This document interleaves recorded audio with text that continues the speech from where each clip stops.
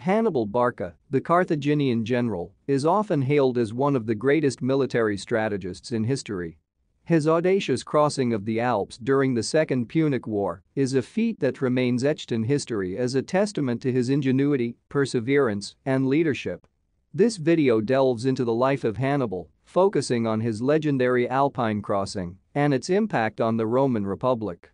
Hannibal Barca's early life and military upbringing played a crucial role in shaping him into one of the most formidable military commanders in history. Born into a family of prominent military leaders in Carthage, a powerful city-state in North Africa, Hannibal's destiny was profoundly influenced by the geopolitical and military environment of his time. Birth and family background. Born in 247 BC, Hannibal was the eldest son of Hamilcar Barca, a respected Carthaginian general and statesman.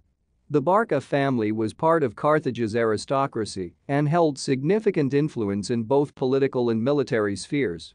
This environment provided Hannibal with an early exposure to military affairs and the long-standing conflict between Carthage and Rome, known as the Punic Wars. Influence of Hamilcar Barca.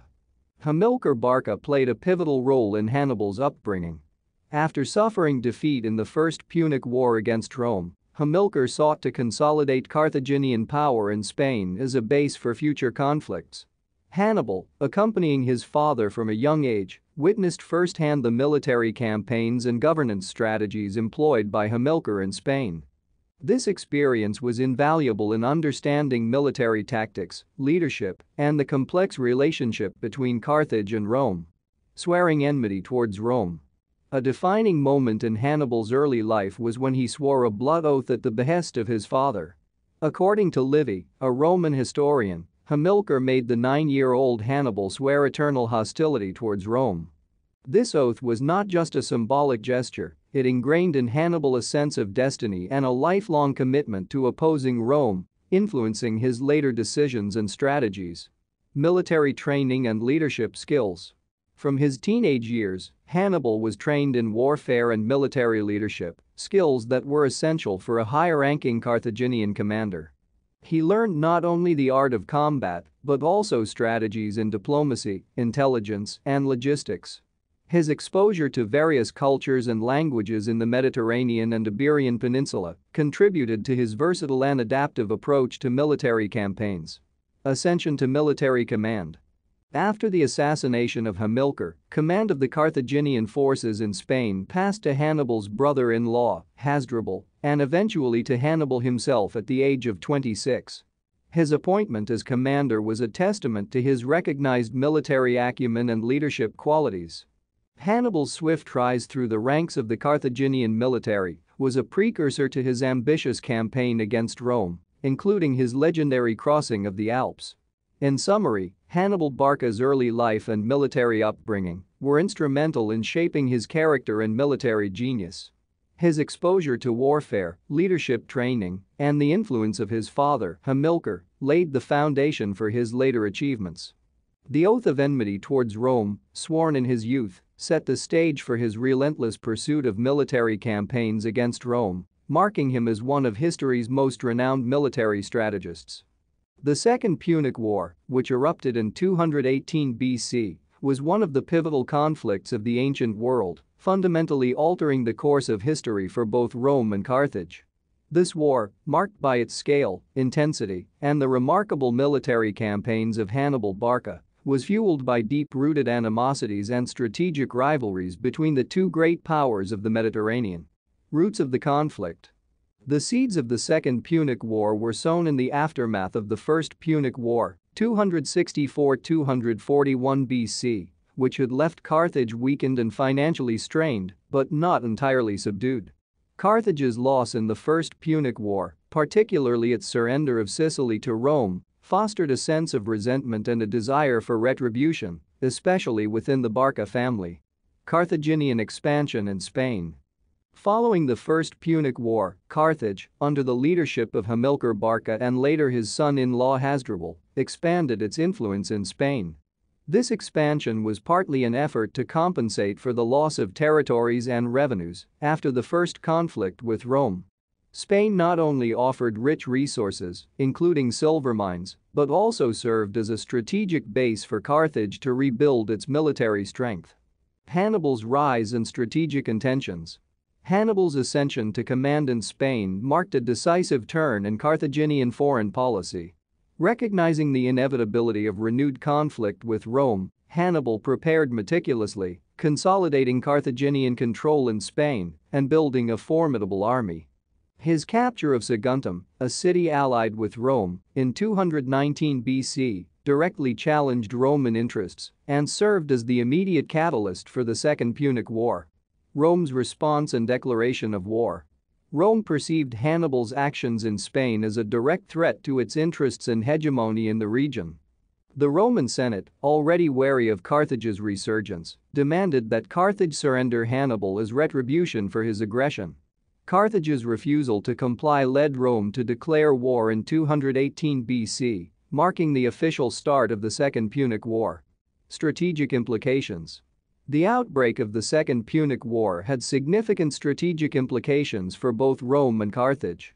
For Rome, it was a fight to maintain its rising dominance in the Mediterranean and to subdue a resurgent Carthaginian threat.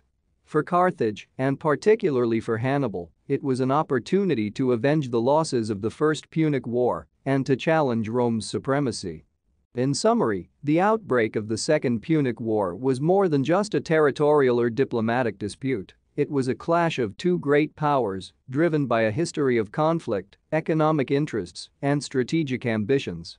The war would not only shape the future of Rome and Carthage, but also leave an enduring legacy in military history, primarily through the extraordinary campaigns of Hannibal Barca. The decision by Hannibal Barca to cross the Alps in 218 BC with a massive army, including war elephants, stands as one of the most audacious military maneuvers in history. This bold move was not only a testament to Hannibal's daring and strategic genius, but also a pivotal moment in the Second Punic War, dramatically shifting its dynamics. Strategic context. After securing a strong position in Spain, Hannibal sought a direct and impactful way to bring the war to Rome's doorstep.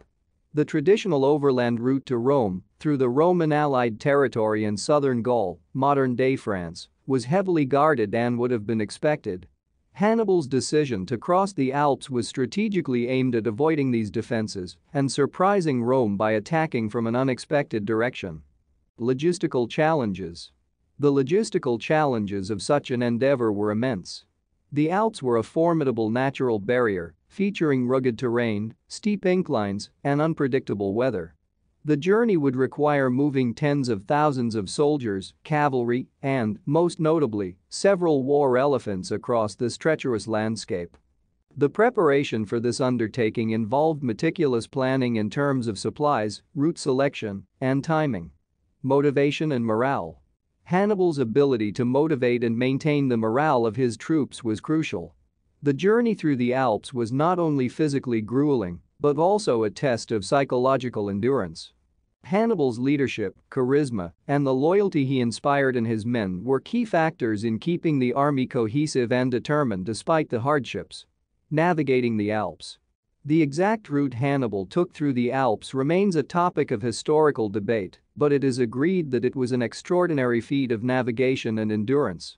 Hannibal employed local guides, although their reliability and loyalty were questionable.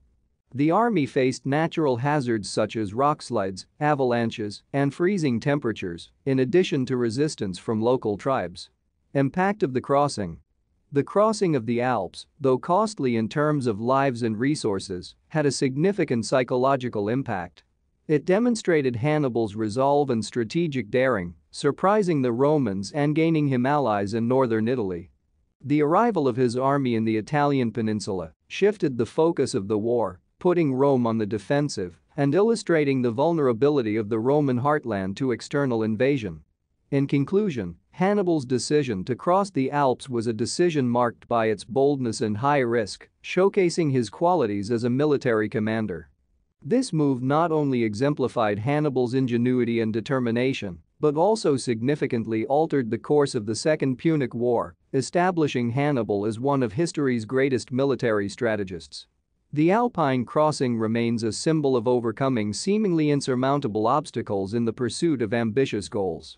Hannibal Barca's crossing of the Alps in 218 BC with his Carthaginian army, including cavalry and war elephants, remains one of the most daring military undertakings in history. The journey was arduous, fraught with natural and man-made challenges, testing the limits of human endurance and strategic warfare. Preparation for the journey. Before embarking on this perilous journey, Hannibal meticulously prepared his army, which historians estimate included around 50,000 infantry, 9,000 cavalry, and a number of war elephants. His preparations involved gathering enough provisions, securing the loyalty of his troops, and planning the logistics of moving such a large force over the treacherous alpine terrain. Challenges of terrain and climate. The Alps presented formidable challenges. Steep, rocky paths, narrow trails beside precipitous drops, and the risk of avalanches and rockslides. Furthermore, the army had to contend with the harsh alpine weather, which included freezing temperatures, snow, and ice, particularly challenging for soldiers and animals accustomed to the Mediterranean climate. Hostility from local tribes. The journey was complicated by attacks from local tribes who inhabited the Alpine region. These tribes saw Hannibal's army as an invading force and frequently engaged in guerrilla tactics, ambushing the Carthaginians in difficult terrain, adding to the expedition's casualties and difficulties. The elephants. A logistical challenge. The war elephants, while providing a significant psychological and combat advantage, posed a unique logistical challenge. Transporting these massive animals across such inhospitable terrain was an unprecedented feat, requiring special care in terms of feeding, handling, and guiding them along the narrow alpine paths. Casualties and losses. The crossing took a heavy toll on Hannibal's army. Historians estimate that a significant portion of his forces perished during the journey due to the harsh conditions, lack of food, skirmishes with local tribes, and the treacherous nature of the terrain. Despite these losses, the core of Hannibal's army, including most of the elephants, survived the crossing, a testament to the resilience and determination of the Carthaginian force. Arrival in Italy. Emerging from the Alps into the Italian peninsula, Hannibal's army was significantly reduced but still formidable. The successful completion of the crossing, despite the losses, was a psychological triumph. It boosted the morale of his troops and shocked the Roman Republic, which had not anticipated such a bold move. In summary, Hannibal's crossing of the Alps was an arduous journey marked by extreme challenges and significant losses. However, it stands as a monumental achievement in military history, showcasing Hannibal's leadership, the endurance of his army, and their collective ability to overcome seemingly insurmountable obstacles. This daring feat not only brought the Second Punic War to the heart of Roman territory, but also cemented Hannibal's reputation as one of the greatest military commanders of all time. The successful crossing of the Alps by Hannibal and his Carthaginian army in 218 BC had profound and lasting effects on the Roman Republic. This bold maneuver not only reshaped military tactics but also had significant political, psychological, and strategic impacts on Rome. Immediate military impact. Hannibal's emergence in northern Italy caught the Roman Republic unprepared. The Romans had anticipated a confrontation in Spain or a naval battle and were not prepared for an overland invasion from the north. The sudden appearance of a formidable Carthaginian army in Italy forced Rome to quickly shift its military focus and strategy. Hannibal's subsequent victories in battles like Trebia, Lake Trasimene, and Cannae were direct consequences of his surprise entry into Italian territory. Psychological impact on Rome. The presence of a hostile army traversing the Italian countryside had a significant psychological impact on the Roman populace and leadership. Hannibal's ability to cross the Alps and win successive battles against Roman forces shattered the aura of Roman invincibility. The fear and uncertainty this created within Rome were profound, leading to panic, the questioning of military leadership, and a strain on resources. Political ramifications. The Roman Senate faced a crisis of confidence as Hannibal continued to win battles on Roman soil. The situation called for extraordinary measures, leading to the appointment of dictators and the restructuring of Roman military command. The strain of the war effort also exposed the vulnerabilities in Rome's political and social structure, leading to internal strife and debates about strategy and leadership. Alliances and diplomacy. Hannibal's presence in Italy influenced the dynamics of Roman alliances. Several Roman allies, particularly among the Gallic tribes of northern Italy and some in the south, defected to Hannibal, viewing him as a liberator from Roman dominance. Hannibal's diplomacy further strained Rome's alliances, though he found varying degrees of success in securing long-term support. Long-term military and strategic changes. In response to Hannibal's tactics, the Roman military had to adapt and evolve. The disastrous defeat at Cannae, where a large Roman army was encircled and annihilated, led to significant tactical and strategic reforms in the Roman military. Rome adopted more flexible and varied tactics, moving away from the rigid manipular legion formation. The Romans also learned the importance of strategic patience and avoiding direct engagement with Hannibal in favor of a war of attrition. Catalyst for Roman expansion. Ironically, the Second Punic War and Hannibal's initial successes became a catalyst for Rome's expansion. The need to secure its borders and prevent future invasions led to Roman expansion into Spain, North Africa, and parts of the eastern Mediterranean. Rome emerged from the war more powerful and expansive than before. In conclusion, Hannibal's crossing of the Alps and subsequent campaigns in Italy had a multifaceted impact on the Roman Republic. It challenged Rome militarily, psychologically, and politically, forcing significant adaptations in Roman military tactics, diplomacy, and internal politics. While Hannibal's invasion initially threatened the very heart of the Roman Republic, it ultimately contributed to Rome's transformation into a more robust and expansive power in the Mediterranean world.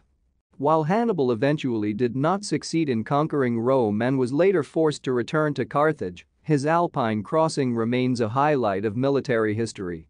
It showcased his qualities as a leader and strategist and has been studied and admired by military leaders for centuries. In summary, the epic story of Hannibal Barca and his crossing of the Alps is a saga of courage, strategic brilliance, and perseverance against the odds. This remarkable event not only showcased Hannibal's military genius but also had a lasting impact on the Roman Republic and the course of Western history. Hannibal's journey through the Alps stands as a testament to what can be achieved through determination and innovative thinking, even in the face of seemingly insurmountable challenges.